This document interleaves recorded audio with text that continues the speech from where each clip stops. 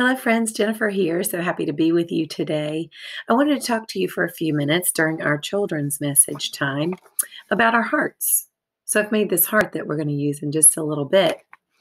And this heart reminded me of the book of Jeremiah in the Bible, where God tells the whole nation of Israel, I will put the law in their heads and write it on their hearts. So I was thinking about what could that mean? Put the law in their heads and write it on their hearts. Think about that a second. And as I was thinking about that this week, I think it means that God gave those people, the Israelites, the ability to know right from wrong. But you know what else I think? I think that God has given us that ability too, you and I. So not only did they have that in their heart, but so do we. And we know the difference between right and wrong. And then, I started thinking, well, I sure do make mistakes. And bad choices. And sometimes we just have to kind of learn as we go, right? We know right from wrong, and we know that the rules, God's rules, can help us make very good choices.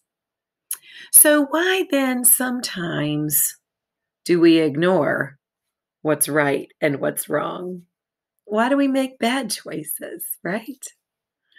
So that's where my heart comes in. So I'm going to put a few marks on my heart. So right now I have just a white heart with red around the edges, right? Just paper. And so I'm going to put a few marks on it. So that mark is that time when I was asked to clean up and I kind of forgot. And let's do another one. This mark is, when my friend made me mad, so I called her a bad name, right? And so even as grown-ups, we get marks on our heart, times when we really didn't say the best thing to someone, or maybe we didn't make the best choice for ourselves or for someone else. And, sometimes I think that we think we just know what's best for us. Maybe we know better than what God says in his rules. Or sometimes we make bad choices because we want to choose the fun thing and not necessarily the thing we need to do. And sometimes we just don't even think about it before we do it. It just kind of happens. Has this ever happened to you? And so we get a marked heart with some of the bad choices that we've made.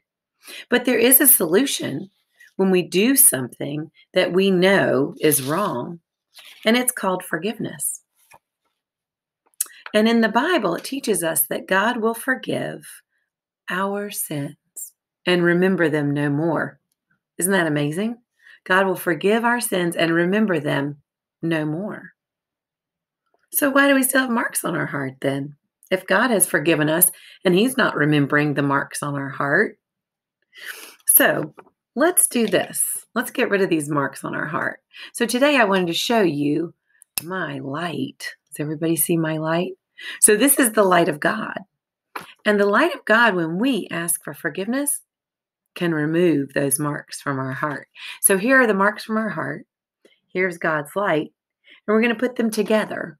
And we're going to erase this sin. So watch closely what happens to the sin as we add God's light.